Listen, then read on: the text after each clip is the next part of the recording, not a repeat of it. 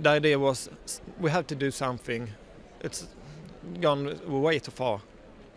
And we have the parole, it's enough. The violence has to stop. The violence in football, at the football games, at the town and in the society, everywhere. The violence, it's enough now. People don't have to die. It's not about football.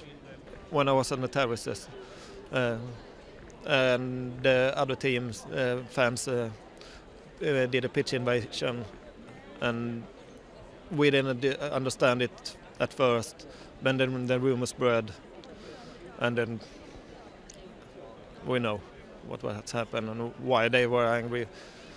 It's not an excuse to pitch invasion, but I understand the feelings, the anger and the sadness they have. The violence has escalated a couple of years.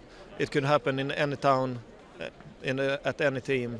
Sadly, it happened, and sadly it happened here in Helsingborg.